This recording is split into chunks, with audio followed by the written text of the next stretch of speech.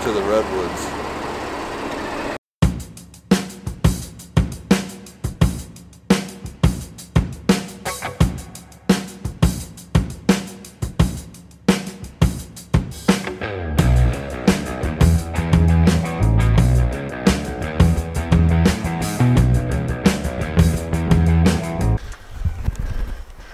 Alright, so we are here at Redwoods Campground in Northern California.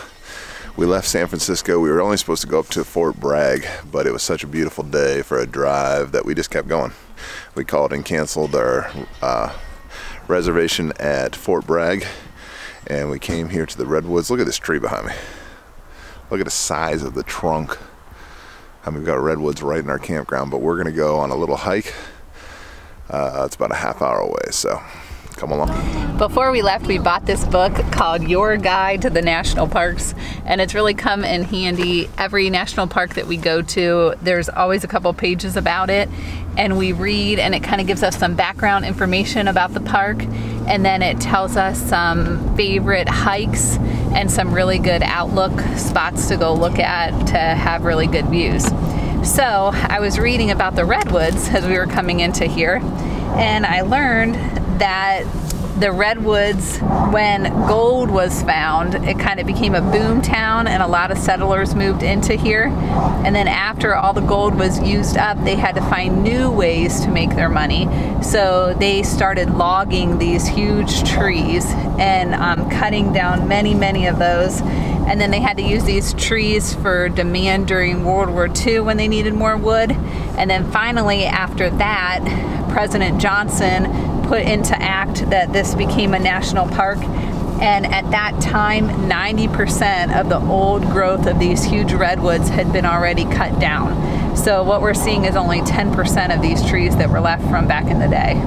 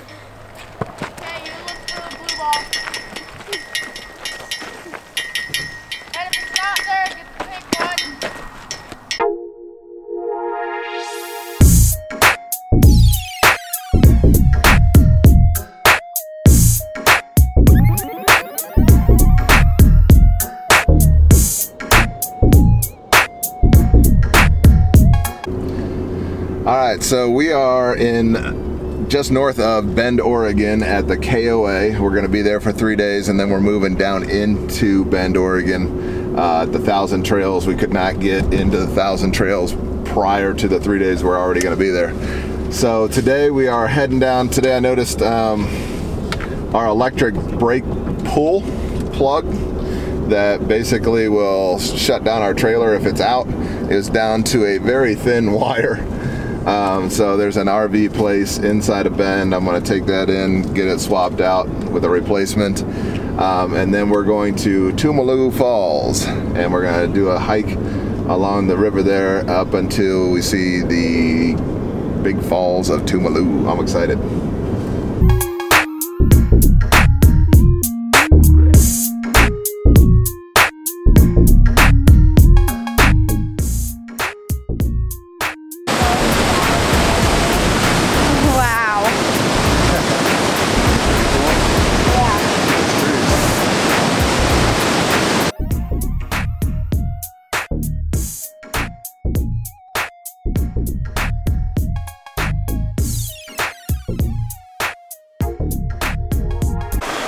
All right, so we've been hiking for a little bit, and now we have decided that we are gonna have a spot right here next to the small falls, the little cataracts, and have lunch and some water and drinks.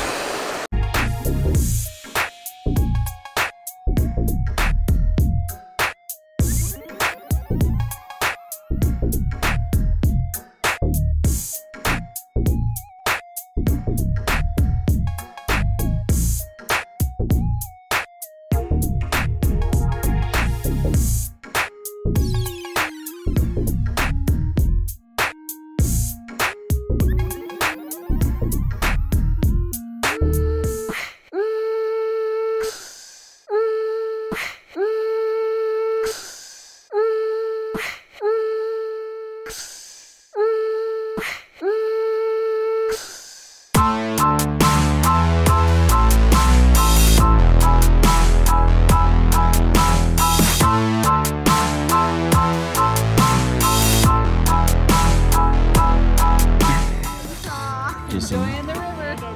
Floating down the Deshutes. On our connected tubes. Ooh, we are connected. Now you can rent tubes here. That's all these orange ones. But 4 of those are gonna run you, plus a shuttle, about $100 a day. So.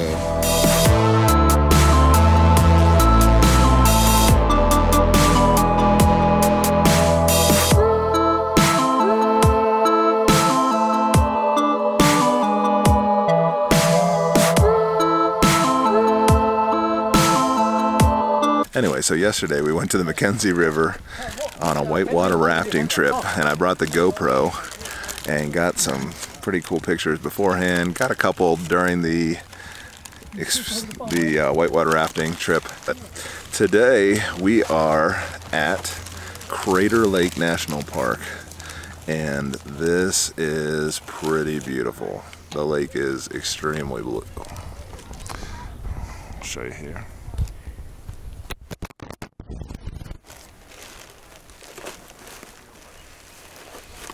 Explain why this water is so blue.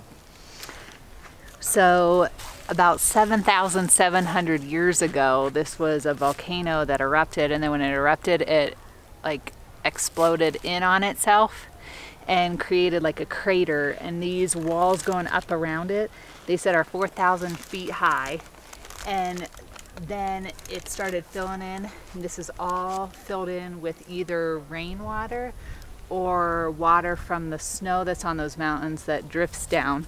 So this is the cleanest river or lake in the country, and at points it's 2,000 feet deep, the deepest also in the country, and it took 750 years to fill in with that rainwater or snow melting water. Nice. So before we came on the trip, we tried to buy some gift cards to places we know would be available pretty much everywhere we went. One of those places was Subway, so today for lunch we're gonna have Subway by Crater Lake.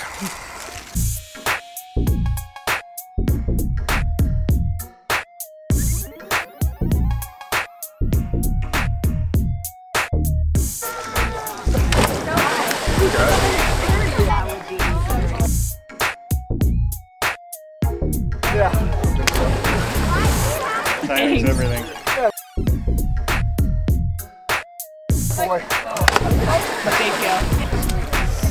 Were you nervous? Yeah, when I was in the air, it looked high from up there. When I was in the air, I had like 1 or 2 seconds, and then I would look at that like. I saw you up there. I didn't even look at the lake, I just jumped in.